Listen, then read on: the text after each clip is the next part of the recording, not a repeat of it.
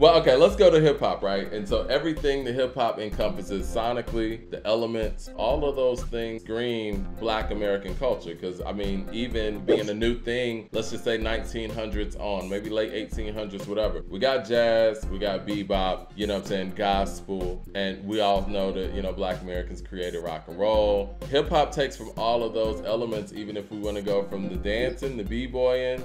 First b-boy, a gentleman named Trix. Now, as far as the graffiti art, everyone has come to the consensus that it's cornbread. And if we want to talk about MCing, you know, we could go back to Big Meat Markle with Here Comes the Judge. Coke LaRock was the first MC technically in the hip hop sense. DJing.